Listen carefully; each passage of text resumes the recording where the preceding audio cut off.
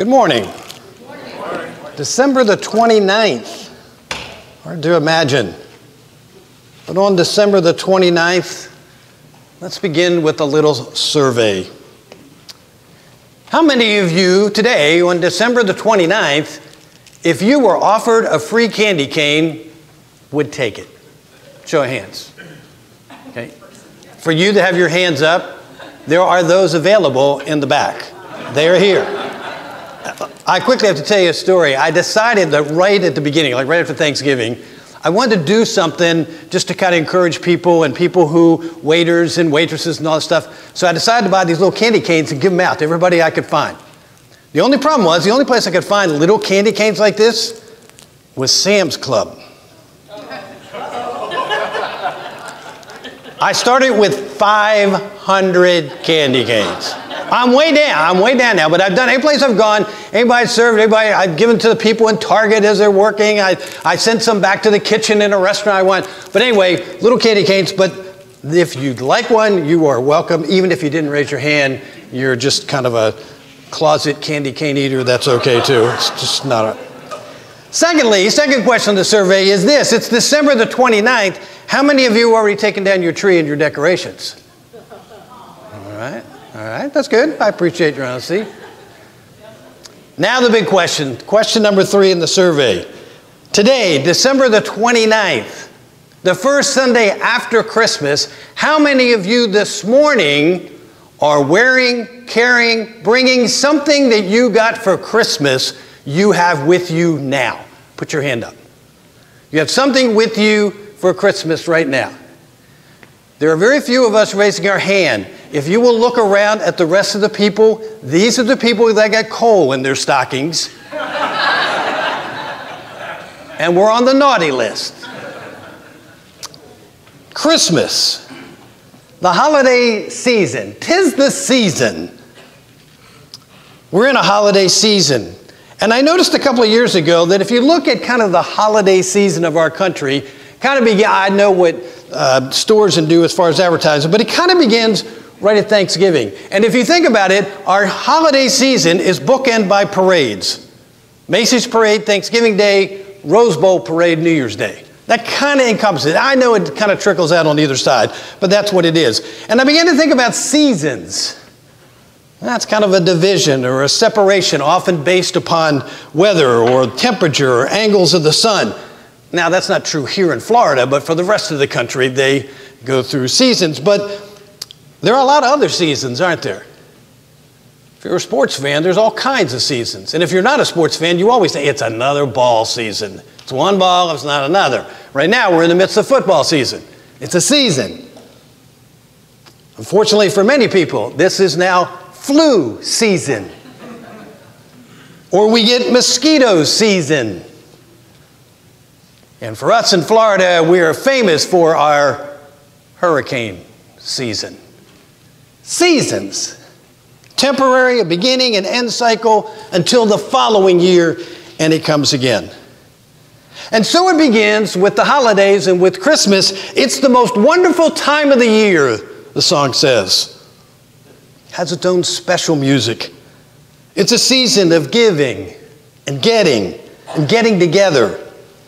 Families and friends and co-workers get together to celebrate, to evoke past memories, traditions from foods to fads. It's a seasonal emphasis and concern for others. Some less fortunate. It's people that give less reluctantly to the bell ringers for Salvation Army. It's the season of peace on earth and goodwill to men. And yet, isn't it interesting, and we've probably all said it this year, since Wednesday, we've asked people, how was your Christmas? As if it was one day or two. And I've heard any number of people who have said, oh, it was fine, but I'm almost glad it's over. It's almost as if, and we in the church are guilty of it as well, we didn't enjoy, we endured. Now, understandably, for some, this time of the year is tough. It might be the first year of a loss of a loved one. Might not be home, or might not have family home, or it's a lonely time. And yet that whole concept of Well, it's the Christmas season. It's more than season's greetings. It's more than happy holidays. And yet, so often is the case, we as believers have pushed back on that, have pushed back from what society has talked about. Well, season's greetings and happy holidays, and we're concerned that a store won't say Merry Christmas. But are we concerned that people know the Christ of Christmas more than if they just say Merry Christmas? Season's greetings. And what we do, and what we have done, and what we've kind of secured our position is season's greetings, and all of a sudden the signs, the cards, and so forth, even posts on social media has said, oh, to oppose the season's greetings, he's the reason for the season. And yet, I think we're a lot like a 5-year-old boy who came out of Sunday school right around Christmas time, and he runs up to his mother with this piece of paper, and he says to Mom, Mom, look what I drawed. Look what I drawed. I drawed a picture of Christmas. And if you've ever been in this experience as a parent or a grandparent, you bend down and you go to look at this drawing.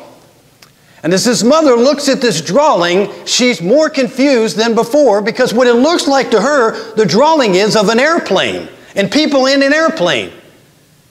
And so she looks at her son and she said, this is your Christmas picture? And he said, of course it is, Mom. This is my picture of Christmas. And she said, honey, you're going to have to explain it to me. And of course, he gets rather frustrated that she doesn't get it. And so she points to 2 people in the airplane. She said, this is an airplane. He said, yes. Well, who are these 2 people? And he said, Mom, that's Joseph and Mary in their flight to Egypt.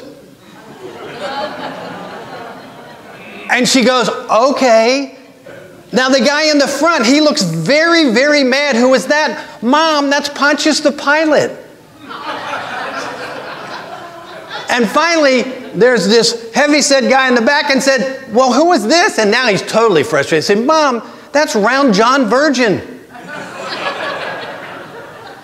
As confused as he is, sometimes, brothers and sisters of Grace Bible, I think we're confused about Christmas.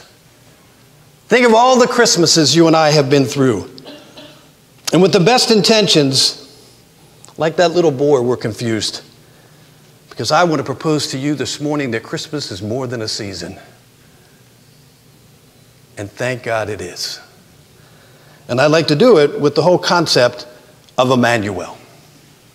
Because that's what Christmas is all about. And if you've got the notes in your bulletin, if you want to follow along and so forth, I want to quickly take us through an Emmanuel scriptural tour. I want to give us the concept of Emmanuel, God with us, that it's a theme that runs all throughout Scripture.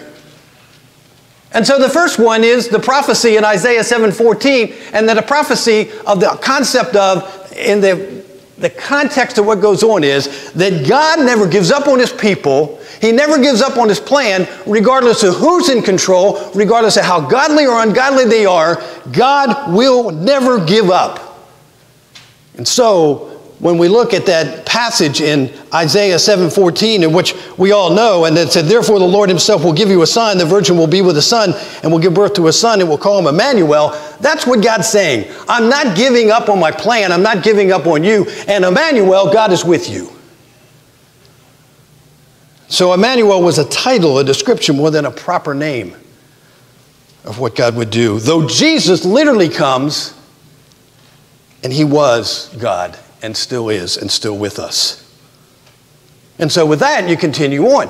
So you get to Matthew chapter 1, what we just read, the Emmanuel proclamation to Joseph. And Joseph is told in a dream that it's the fulfillment of the prophecy that this son through Mary is now going to be Emmanuel. And can I take a step aside for a minute? And I would love to be a public relations director for Joseph. Joseph's the forgotten guy in Christmas. We forget about him. And yet this guy, merely on a dream, everything counter to everything he thinks, feels, and society says, acts and follows God. When our youngest daughter, Kelly, was born, she was a couple of months old. And we went as a family to go through one of the live nativity scenes. You've been in those, the churches have done those before, and people dress up and they have the streets of what it was like in Bethlehem and so forth. And we walked around as a family, and finally the tour kind of somewhat ended, in the church sanctuary. And at that point in time, one of the women who was a part of the crowd of the people working at the church broke character and came to us and thanked us for coming. And she said this. She said, our church is probably more predominantly older people. We don't have a lot of young children. We don't have a lot of infants. Would you consider coming back one day and being Joseph and Mary for our presentation? And we said we would.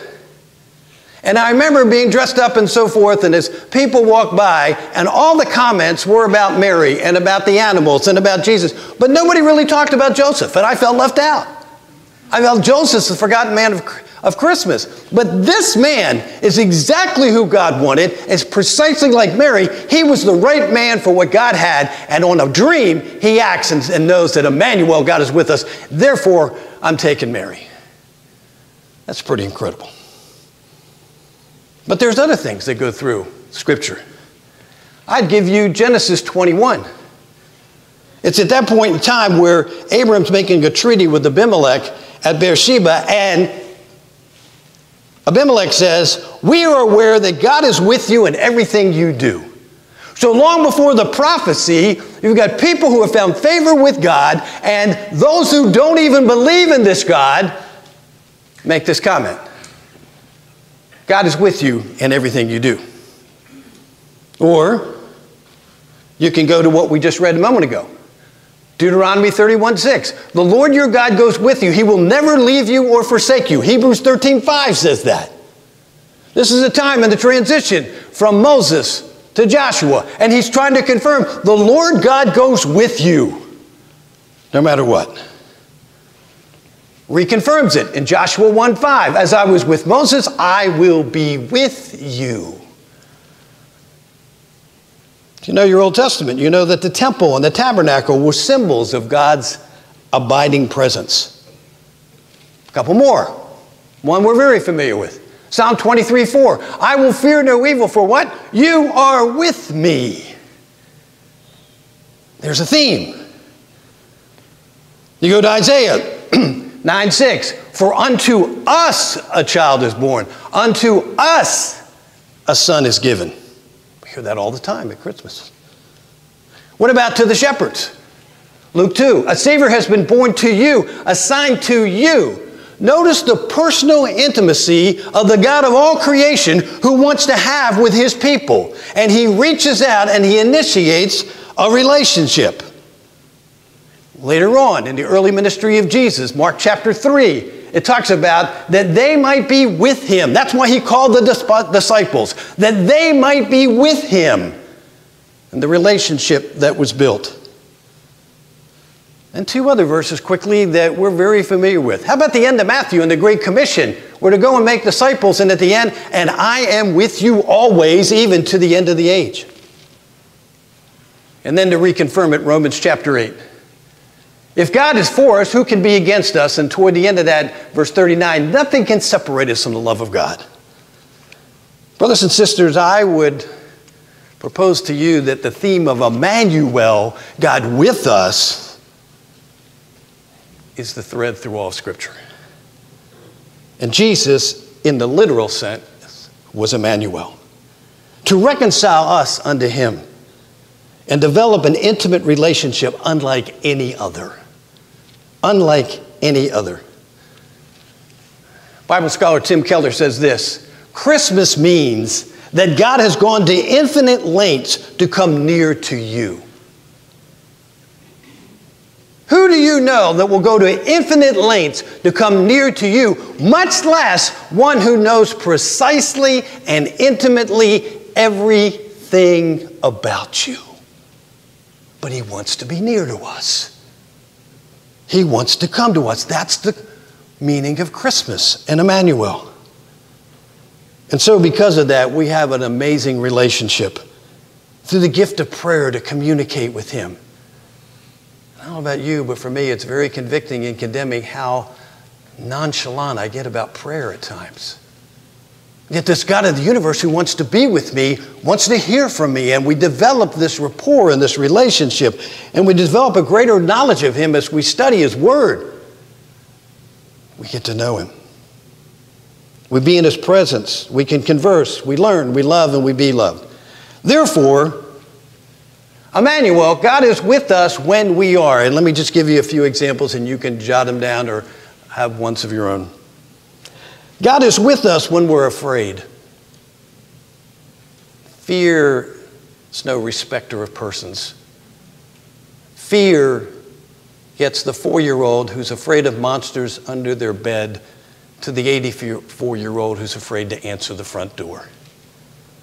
God is with us when we're overwhelmed and feel like we can't do anything else. God's with us when we're lonely, when we're in crisis. God is with us incredibly when we're disobedient,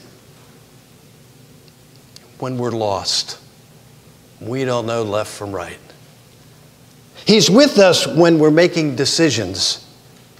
He's with us when we're speechless, whether overjoyed or so stunned we can't bring words to our lips.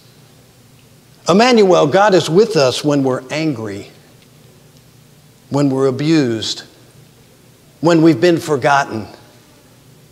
God is with us when we're mocked, when we've lost a loved one, when we failed, when we've lost a job. God is with us when we're guilty, when we're frustrated, when we've been misunderstood. God is with us when we're lazy, when we're busy, when we're bitter, when we're blessed, when we're exhausted, when we're rejected. God's with us when we're jealous, when we're joyful, when we're grateful. God is with us when we're tempted. Here's the one that grabs me. Emmanuel, God is with me when I don't want him to be there. When I want to do it on my own and do my thing, God is still there. And this isn't just anybody, but this is the God of the universe of Emmanuel. And yet, if we truly embrace that concept of Emmanuel, that God is with us, then we also need to understand that Emmanuel, God with us, and us with him can lead to a blemished reputation. There are going to be people, you choose to follow Christ, they're not going to want to be a part of you. God with us and with him can lead to a pruning of relationships. I remember years and years ago, I was doing youth ministry, and I had a kid who was like a junior in high school, and he came to share with the group what Christ means to his life. And one of the things he said, one of the things that surprised me, he said about coming to Jesus is, how many friends I lost. That doesn't change in age. Emmanuel, God with us and with him, can lead to pruning of relationships. It can lead to vocational suicide. You won't get that promotion possibly because they know your ethics and your integrity. It can lead to being ostracized from certain functions. People won't invite you because they know where you stand. It will lead to harsh and unfair judgment, being misunderstood and misquoted. Emmanuel, God with us and us with him, can lead us to being in the minority, out of touch and out of step with society. But he's with us. And he is with us so intimately and so personally that Emmanuel, who is with me, knows precisely how I feel. How I feel. He's God, so he's promised to be with me. He uniquely created me.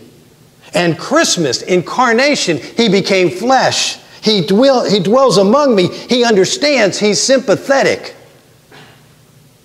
So that's why Hebrews 4:15 says that we have a high priest who has been tempted in every way just as we are, but didn't give in. He gets it. He gets you. He gets me.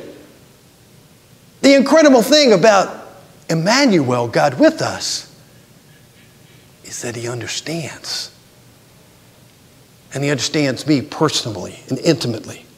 He doesn't just blanket that blessing on the people here at Grace Bible, but it's individual, it's intimate, it's personal. And so Emmanuel, God with us, God with me, is an incredible Christmas message. that goes much further. Tim Keller said this: "There's no other religion that says God has suffered. God had to be courageous, that he knows what it's like to be abandoned by friends, to be crushed by injustice, to be tortured and died. Christmas shows he knows what you're going through. When you talk to him, he understands." God understands. Because of Emmanuel, because God is with us, he understands. God's with us because it really happened. He makes a relationship with God a reality. And so therefore, because of that, not only are we known by him, but we get to know him, not simply know about him. Many years ago, earlier in my ministry, I had the blessing and the privilege of doing athletic chapels for the NFL and for Major League Baseball. It's an incredible blessing. It's an incredible privilege to be with athletes and watch them come. And they come for all kinds of reasons. But one of the things that I wanted to share with any athlete that I could, any opportunity in any locker room, any hotel room, wherever it was those chapels were, I wanted them to understand you get the opportunity to know Jesus personally, not just know about him. And I would relate to those athletes that you'll go out on the field today and there are people who know about you. They've seen your face on TV. They have your trading card. They've seen stuff on social media. Excuse me. They'll shout your name, but they don't know you. And they would all shake their head, and they were right. He said, "You got it." I said, "They just know about you. I want to tell you that there's a Jesus, this God of all creation, who you can know personally and intimately, not just know about him." And ladies and gentlemen, there are thousands on top of thousands of people on a day like today, on a Sunday morning after Christmas, who are walking into buildings like this, who know about Jesus, but they don't know Jesus, and they've missed Emmanuel. What a tragedy. This is Christmas, Emmanuel. But where's our amazement? How come we're not more stunned? Why aren't we more in awe? I'll give you my theory. It's that because he's the reason for the season limits the unlimited love of God. If all you go with is that he's the reason for the season, then you're just basically saying, well, Jesus, like everything else about Christmas, is when the advertisers and the displays and the decorations and music and the Hallmark Channel tell us it is. And we're left with a lot less. And therefore our behavior reflects a seasonal response and lifestyle. It's as if, and for those of you who've already put away your decorations in the tree, it's as if we take them and put them in one of those decoration boxes and we put them on the shelf till next Christmas. He's the reason for the season. There is no season. He's the same yesterday, today, and forever, and thank God he is. And that he doesn't put us on the shelf until next December. Be careful how we live. Therefore, since Emmanuel is with us all year long, it lets us spend more time all year long getting together with people. You know, those special gatherings, there's special Christmas parties, there's special things that we do at the end of the year. Why don't we do that more with people all year long if it's Emmanuel and God's with us? If it's truly Emmanuel and God is with us, why don't we extend care and concern for the poor and to serve throughout the year? Some years ago, Jeanette and I and our daughter decided we would go to Metropolitan Ministries at Thanksgiving and help give out food. And we called them, we contacted them, and we said, we'd love to come and help give out food on Thanksgiving. They said, okay, if you want to come. But if we got there were all kinds of people who were there to give out food. And one of the things they said to us is, everybody wants to come and help at Christmas and Thanksgiving. But isn't the need just as great in April? Aren't people looking and hungry in November or August? See, all of a sudden we've got Emmanuel, we put him on the shelf, and it's only for that time only. Shouldn't it be, if Emmanuel as God is with us and we've experienced that, shouldn't we be sharing that all throughout the year? Here's one that'll blow people's minds. Why don't we sing Christmas carols in June and May The truth is still there. Now, you get a visitor in, they're going to go, they're going to know what you guys are doing but the truth and the message of music, shouldn't we be more open to Emmanuel?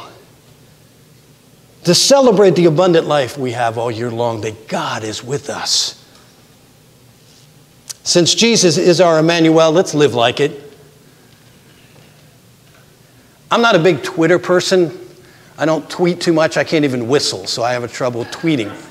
But I've started to follow some people on, just to kind of follow. And one of my favorite people, who I just think is not only an outstanding Bible teacher, but I think would be a fun person to be with, and maybe you know, is a woman named Beth Moore. And Beth Moore said this: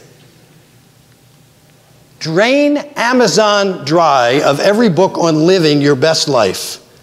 Read them all until you're blue in the face. Highlight them brightest yellow, and not one can compete with 8 simple words from the mouth of Christ. It's better to give than to receive. And the only way that you and I have that joy of giving, and not only between November and the end of the year, but all year long, is because we experience Emmanuel, God with us. And so, 'tis the season all year long to give. And hear me out. I'm not just talking financially. With Emmanuel, it should be all year long that we give of our time. And for many of us, it's easier to give from our checkbook than it is from our calendar. Our time is valuable. We need to give of our thoughts, i.e., meaning we're mentally present.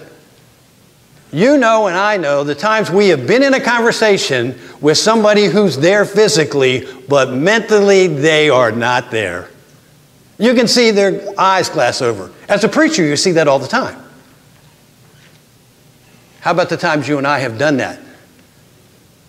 And people have said stuff to us and we have not a clue. How about we become more attentive to people? I had a dear friend. Anytime you would go to him and you'd say, Rick, he said, Rick, I got this prayer request. Will you pray for me? Instead of saying, sure, Bruce, I'll pray for you, he'd stop right then and there and we'd pray. I don't care where we were, we would pray. We should be more like that. If God is truly with us, then we need to be more attentive to people. We need to be more willing to give of our emotions. When's the last time we sat and cried with somebody? Of our energy, of our skills. Let me give you just a couple of thoughts as we wrap this up. Let's give, but let's give willingly. We give out of a response to Him who first gave to us. I've shared with this before. I'm becoming more and more convinced the longer I'm a believer that God is not impressed with what I do. I am, but He's not. God is not impressed with what I do, but He is deeply and intimately concerned about why I do it. Let's give willingly because of Emmanuel. Let's give consciously, focused thought, purposeful, why we're giving, who we're giving to. Really think about it. Let's give graciously, unexpected or undeserved. Think about somebody in your family you work with, a neighbor, that you have the opportunity to give, and it could be anything from listening to helping them or so forth, but you go, they don't deserve it. They have burned me in the past. They're a disgrace to our family. You fill in the blank. And that's the perfect example of grace when it's not deserved. If it's truly Emmanuel and truly God with us, we should be giving graciously. Let's give lavishly. And let me give you one example.